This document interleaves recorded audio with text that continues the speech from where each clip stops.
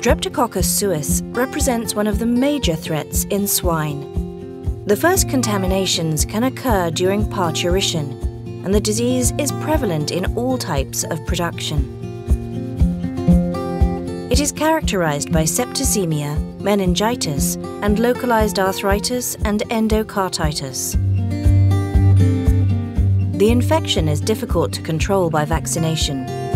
Successful treatment depends mainly on the proper selection of antibiotics and early individual treatment at the first clinical signs. Comparing the efficacy of amoxicillin with other antimicrobials against Streptococcus suis, amoxicillin is the best optimal choice for the treatment and control. And considering the PK/PD parameters of amoxicillin, Vetrimoxin LA can be considered as the best treatment of choice.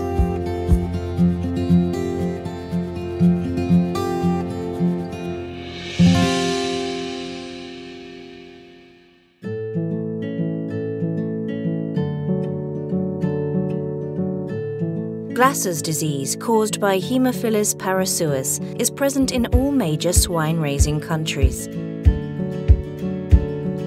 Haemophilus parasuis may result in systemic disease of high morbidity and mortality. Classical manifestation is the septicemia, arthritis, fibrinous polycerositis, and in some cases, pneumonia. The appropriate use of antimicrobials is important in managing this infection. According to the rational use of antimicrobials and the ban on third and fourth generation cephalosporins, amoxicillin is considered the first line of treatment. Tulathromycin seems to be clinically ineffective for the treatment of systemic infection because of its PK/PD characteristics.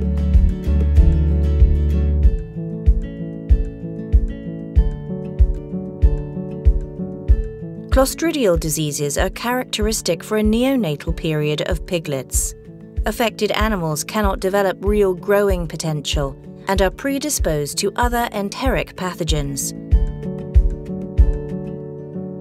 Amoxicillin is considered an excellent drug to treat clostridiosis in piglets.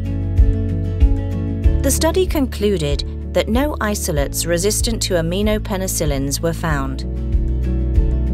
According to the rational use of antimicrobials, amoxicillin is an optimal choice for treating clinical cases of diarrhea in farrowing houses.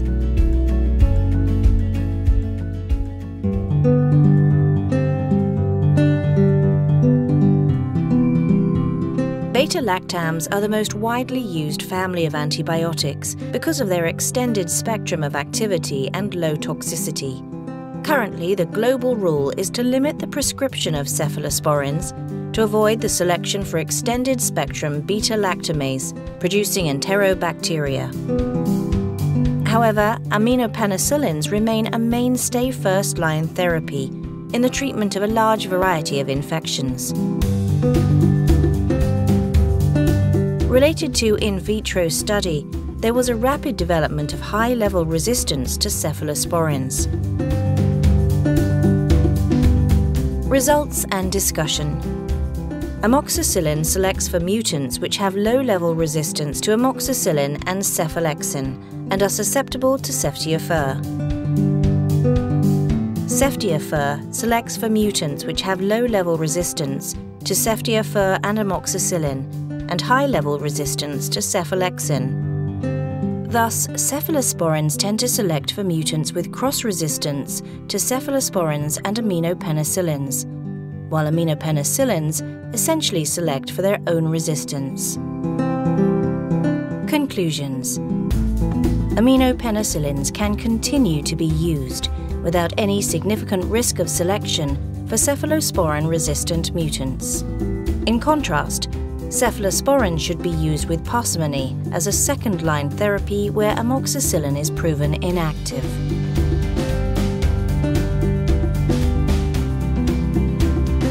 Vetrimoxin LA is more efficacious against septicemic infections in piglets caused by Streptococcus suis and Haemophilus parasuis than tulathromycin.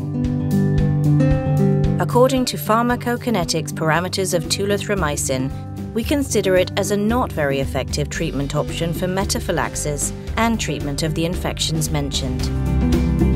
Vetrimoxin LA, with a new withdrawal period of 8 days.